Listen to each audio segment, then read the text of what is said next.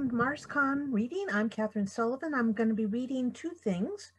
One from a short story that's going to be coming out, an anthology supposedly coming out in April. It's an anthology supporting another convention called Covard 19, which is focusing more on crows and the related family members. So I have a short story based in a follow-up to Talking to Trees, where the main characters actually appeared in Talking to Trees first. The short story is called Fledgling. Jay! Twiglet started as a shriek blasted over her head. The twig leaf she had been focusing on holding in midair dropped. She looked skyward but saw no hawk or other winged creature to explain the alarm cry. She lowered her gaze to meet the black eyes of the blue jay watching her from his perch in grandmother's branches. Why? The young jay looked back at her, his blue crest raising and lowering. He fluttered his wings and called softly. Come and see, Twiglet repeated. Did Tally Nolly sound you? The young bird was the elf wizard's constant companion. She looked around for some sign of the wizard, but did not see even her gray cloak hanging from the stub of a broken branch. Twiglet could ask grandmother, but after giving her a lesson to practice, grandmother said she'd be busy with the wizards. Twiglet did not wish to disturb her, though grandmother had to be deep in the working to not respond to the noisy jay in her very branches. The jay hopped in one direction along the branch, then back in the other. He muttered something, sounding almost like his wizard, and Twiglet wondered why he had to be as cryptic as her. She glanced back down at the leaf by her foot, then raised her hands and studied the green of her palms. She'd been so close. She would work on the lesson later. She shook her head and let the clatter of the wooden beads in her hair soothe her. She walked over to grandmother's trunk and began to climb. Birds had been her only friends from outside when Twiglet was growing up. Only they could fly across the wasteland that surrounded her family's land. They had told her stories of other places. Birds had aided her as well in her travels to find help when grandmother was ill. They had kept her company and warned of her trouble. This one reminded her of her human friend, always telling her what to do. She reached the branch the jay perched on. The bird hopped to a higher branch. Twiglet climbed to that branch. The jay hop-flapped to yet another branch, one which was almost too thin for him. She looked sternly at him. It would be faster if you would tell me how high we're going. The jay balanced unsteadily on a branch. He whined at her.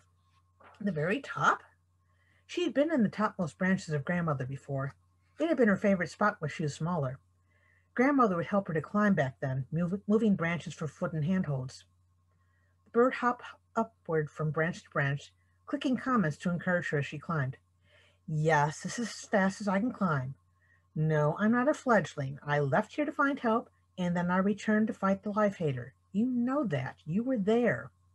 The bird clucked and wiped his beak on the branch beneath his black feet. Twiglet wondered what that meant. He hadn't been at the battle, but she had found him waiting with grandmother when she had returned.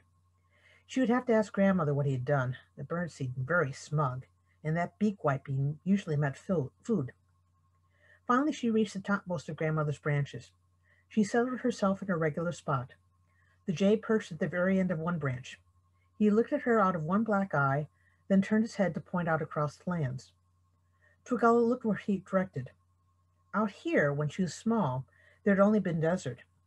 Then before she had left grandmother to find help, she had seen a great flood stretching partway across the desert to the horizon. She had learned on her travels that the flood was due to the magic of many of the wise.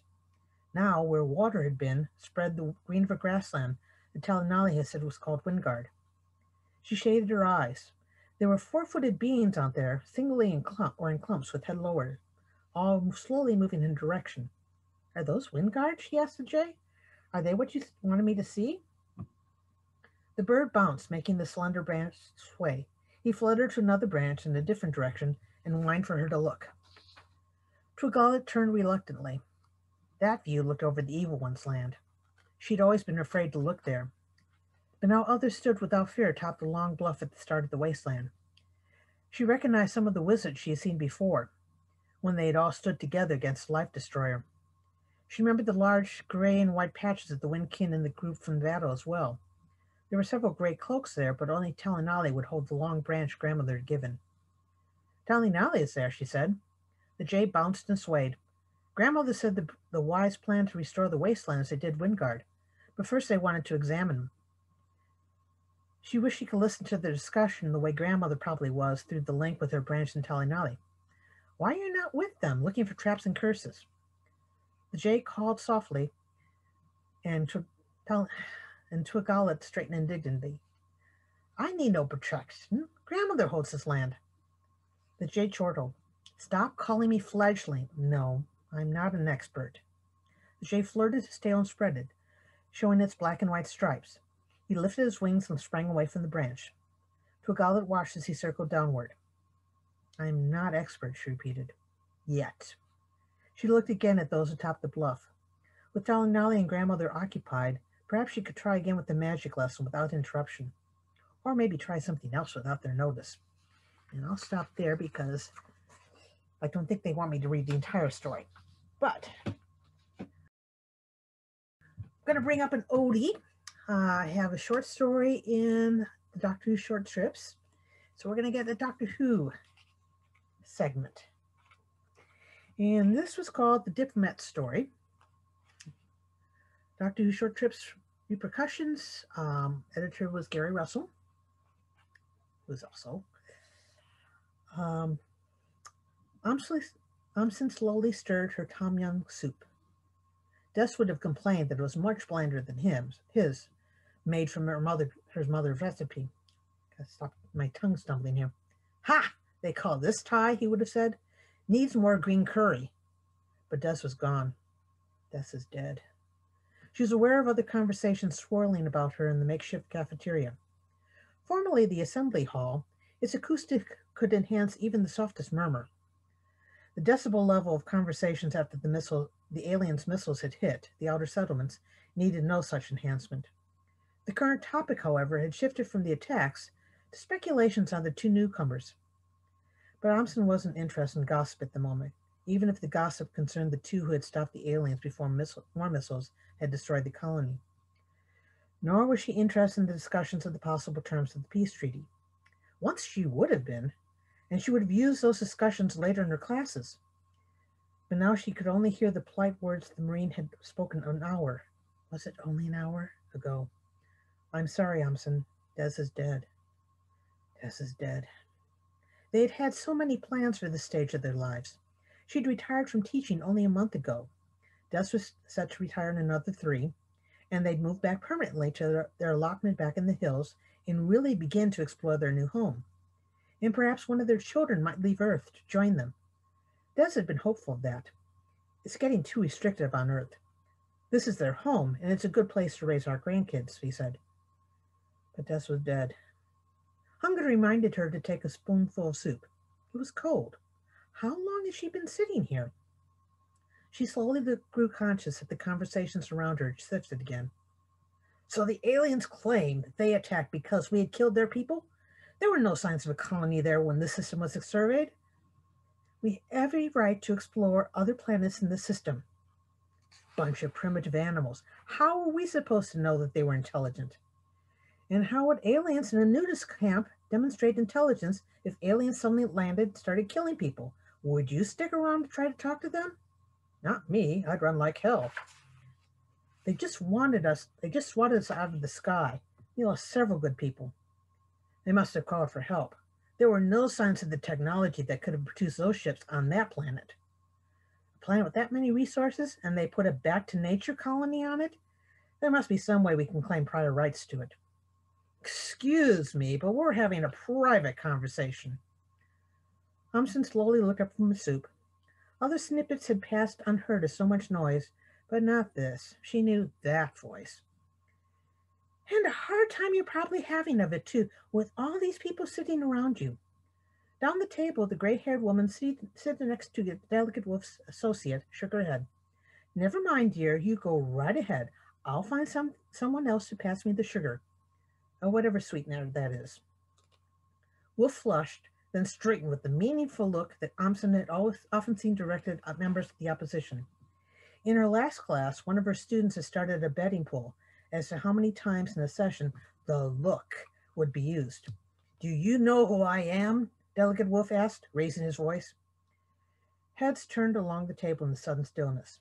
Well, he would be familiar with this room's acoustics, Armstrong thought wearily. A bowl of sweetness was within reach. She pushed it down toward the woman. Thank you.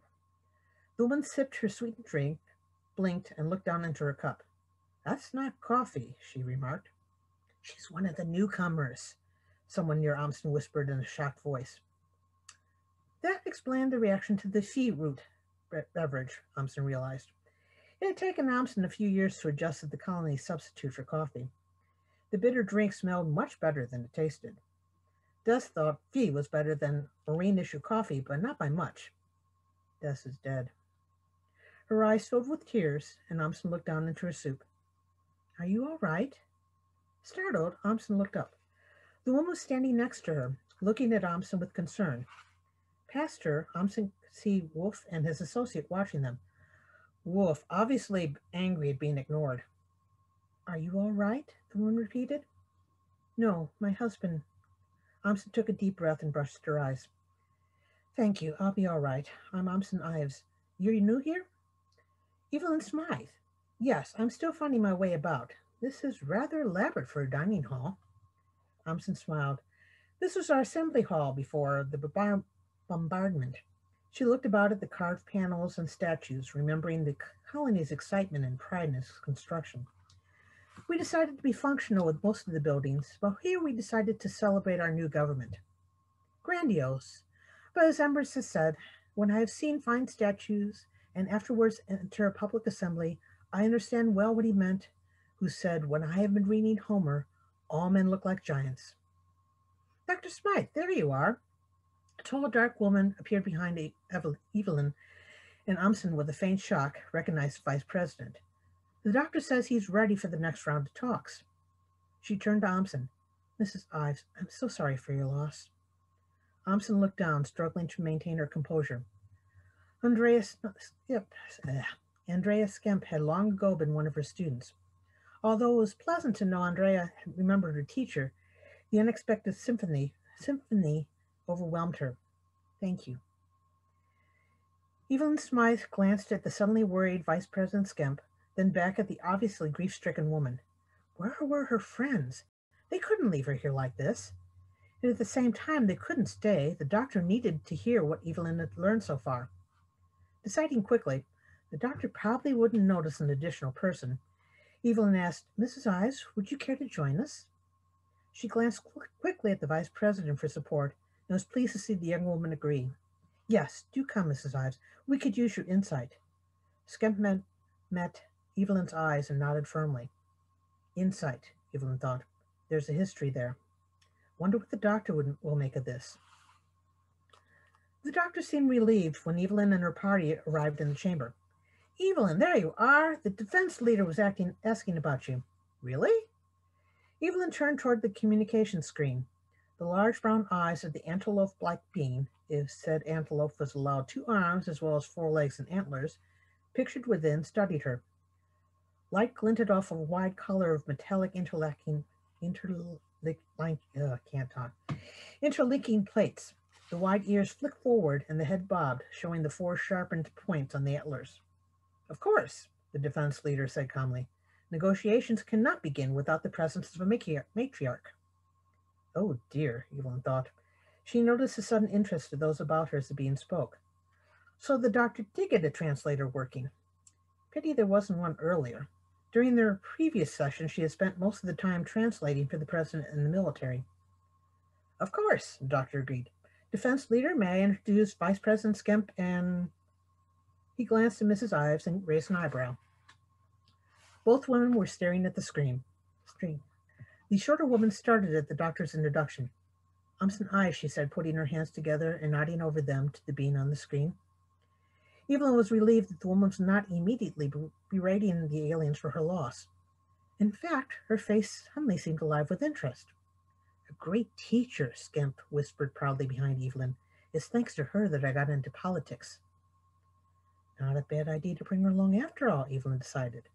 She recognized the intent look in those dark eyes now, that of any teacher facing a new challenge.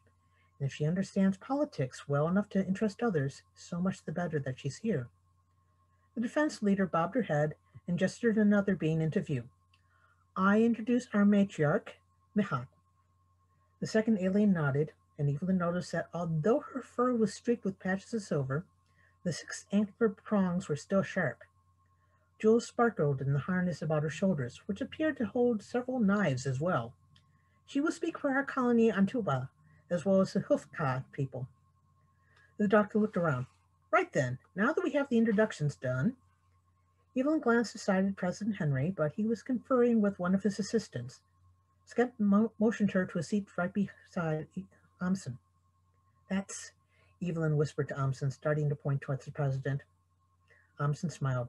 Ted Henry. I know. I taught him too. She turned an indulgent look on him. Always a charmer, that one. She tucked some of her black hair behind an ear and looked back at the screen. Defense leader, would you care to repeat the conditions you told Evelyn and myself earlier? The doctor asked. The defense leader lifted her head, her nostrils flaring. First, that the humans return the heads of our colonists that they stole. Evelyn mentally winced, remembering how the defense leader had first described the murders of their colonists. Judging from the conversation she had overheard among the human colonists, those involved had thought the aliens to be game animals and had taken trophies. Appearances can definitely be deceiving. Second, we have 3 missing colonists. We demand their return or the return of their bodies. Third, that the humans will turn over those responsible for punishment. We will deal with that, President Henry said. Let me say again, Defense Leader, how sorry we are about this tragic misunderstanding. Misunderstanding, the doctor repeated. Henry frowned at him. But we will conduct our own investigation first to prove to you, Defense Leader, as well as ourselves, that the persons involved did not deliberately set out to murder intelligent beings. Predators, Mahet snorted. There's no dealing with them. They kill for sport as well as for food. Best kill them now before they harm us further. She lowered her head, showing the sharp points of her antlers, then turned away. Hold on a moment, Evelyn replied. You can't punish the entire colony for the actions of a few. You said you'd listen.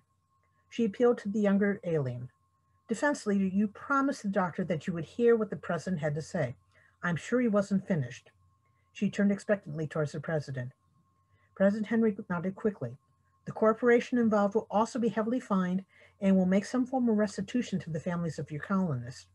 His assistant keyed the addition into her pad. And, Evelyn prodded. The president spread his hands and spoke to the screen. Beyond that, I can't make any promises. We have laws we must follow.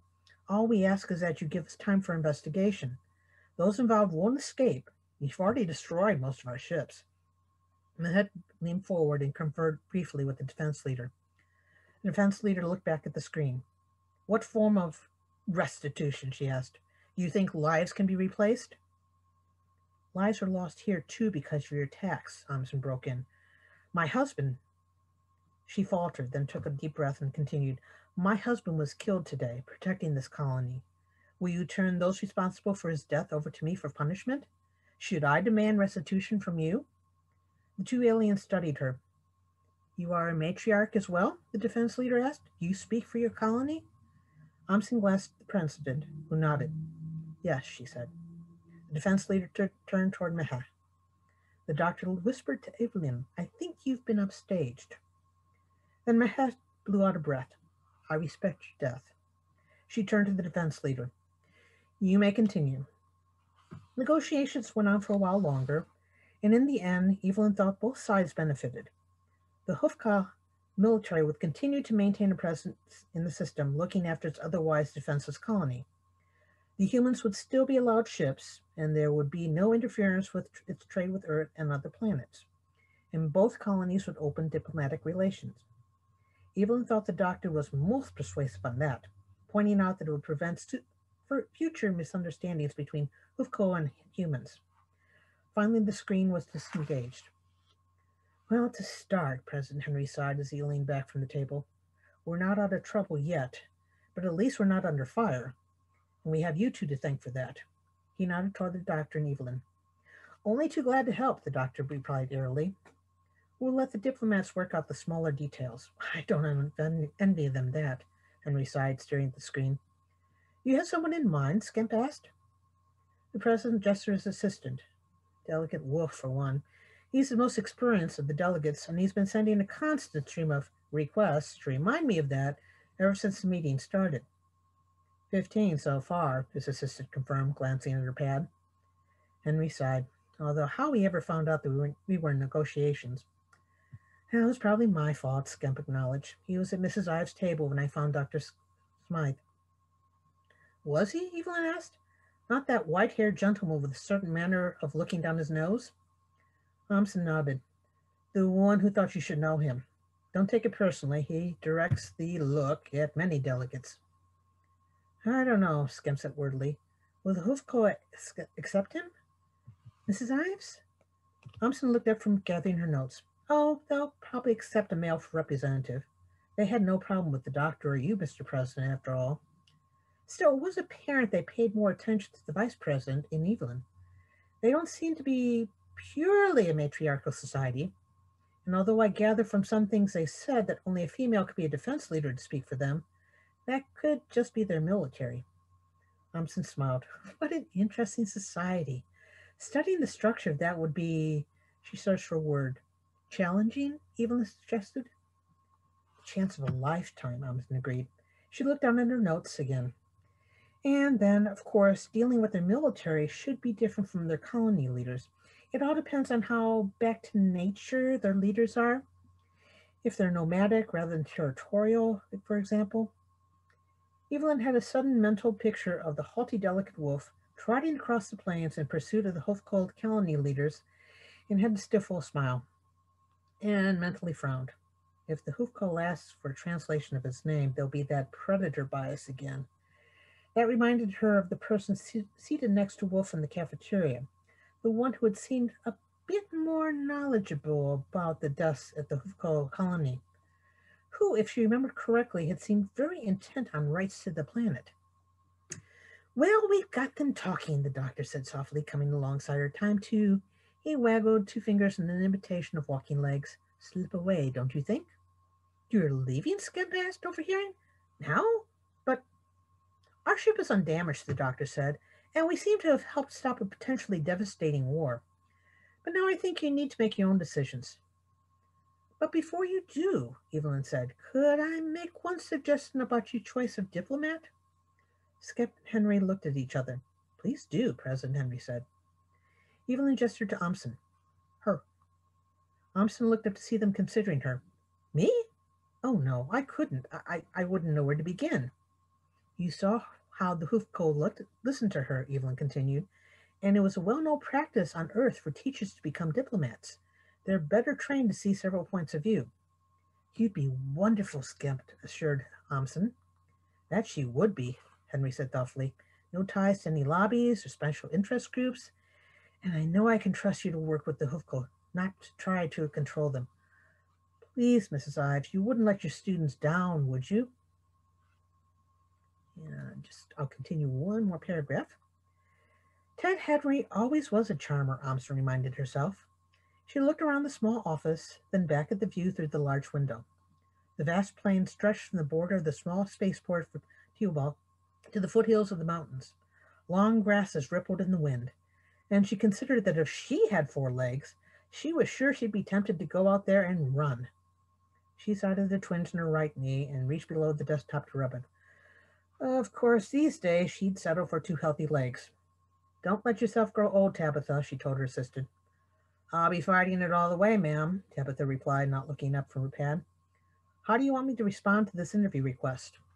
And I guess we'll start there because I don't want to take on too much time. And we've already covered the entire time that the doctor's in this part of the story.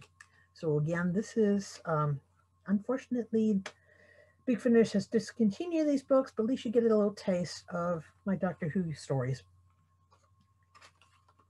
And